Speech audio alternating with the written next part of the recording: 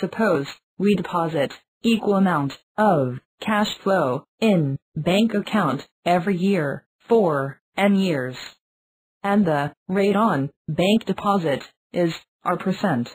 Now, we want to know the money that will be accumulated in bank account at the end of n years.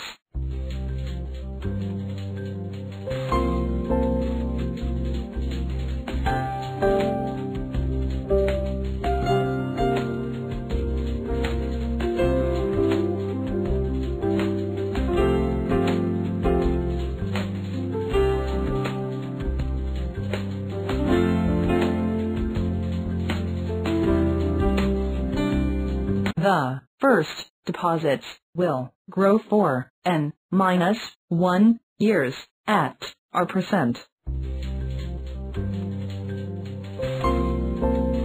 Similarly, other deposits will also grow for n minus 1 years at our %.